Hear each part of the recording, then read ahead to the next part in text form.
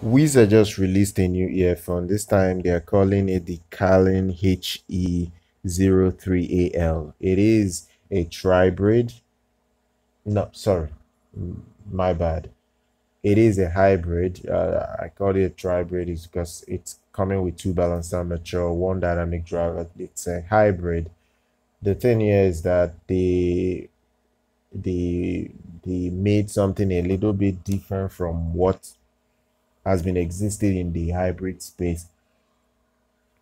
The two balance armature in here is a custom made Knowles in-house, kind of like Knowles that they worked on. So this particular model of the Knowles is the TWFK 317.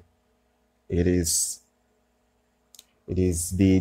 claim it's a not pro they claim it's a proprietary Knowles balance armature they made strictly for this unit.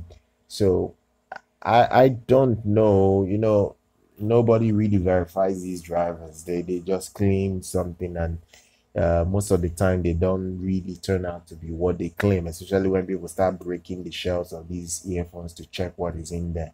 So I take these things with a grain of salt, and the price tag is a bit of the issue because it's priced a little bit over $300. I don't know whether people would swallow the pill of paying $300 for a regular hybrid, not just a regular hybrid, but a hybrid that only has two drivers and one dynamic driver, where there are so many 2BA, one dynamic, that is priced anywhere between $50 all the way to just $150. There are so many out there. FiiO FH3, Try C, Try IC. There are so many.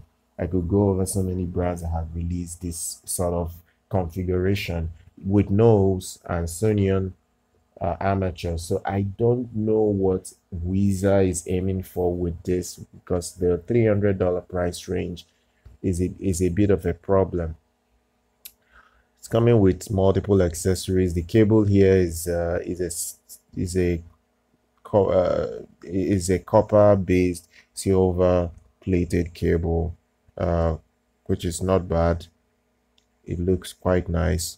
The shell that is containing the drivers is made out of aluminum, so it looks really good.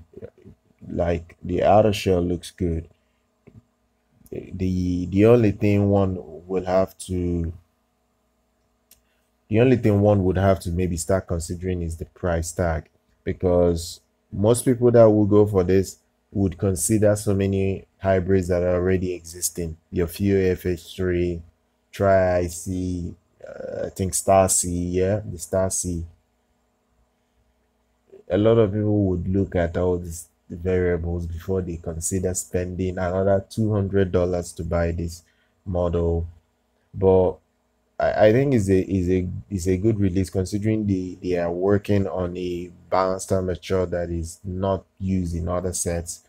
So, and that's if it's truly the balanced armature they claim it is. Then all well and good. The only thing here is it gonna sound good? Will they tune it to be the best for the flagship? Because this is a flagship earphone that they released now. So will it be top notch?